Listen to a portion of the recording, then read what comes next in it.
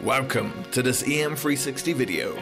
We recently attended the Poly offices to learn from their hybrid panel event on the future of work. Their comprehensive report, titled Evolution of the Workplace, surveyed 7,261 hybrid workers who provided amazing insight, including that 64% feel the pandemic has caused office culture to change forever. So what does the office offer that the home does not? How can you ensure equality for remote workers? And which job functions are performed better in an office or home environment? Well, we spoke to leaders within Poly to get their thoughts on all of this.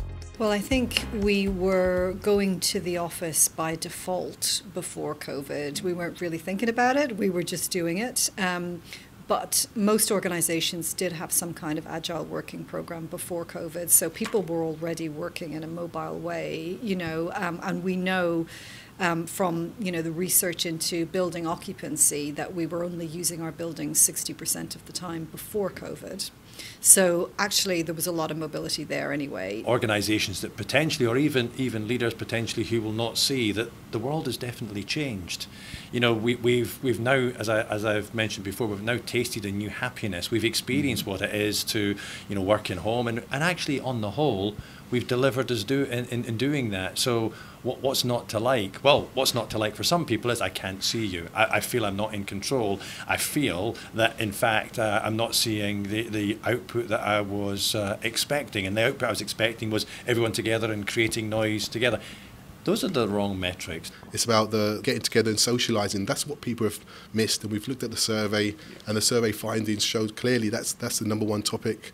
What they haven't missed is that commuting. There has to be a purpose for doing that. A part of that is going to be to come to an environment which is not at a desk, not desk-based. It's potentially going to be a little bit more task-orientated, so there is a purpose and specific reason to be there. But for them, it's going to be about that social element. It's about that understanding of that culture. It's about the learning, the development. And for many instances, and especially those people who, the age range of 18 to 24, who joined the company within the last 18 months, they themselves have a little bit of anxiety about getting back to the office for the first time because they actually haven't met anyone.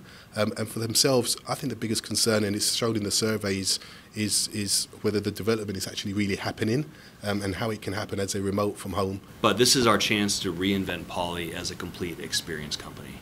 And so how do I make sure that in the meeting, around the meeting, whether it's knowledge workers or maybe eventually we extend beyond knowledge workers, we're kind of defining an experience that makes the future of work transformative. And so I'm preaching to the team, let's think big, right? Yeah. The world has changed in a massive, massive way. And the opportunity for Poly is phenomenal. So now we need to get super close to our customers and stay tight to what their needs are. But if we think about that much more holistically, I think there's a radical growth opportunity for Poly ahead of us. It's an exciting time, and I wish you guys the best of luck, and thanks for talking to me today, Dave. Appreciate it. Thank you very much.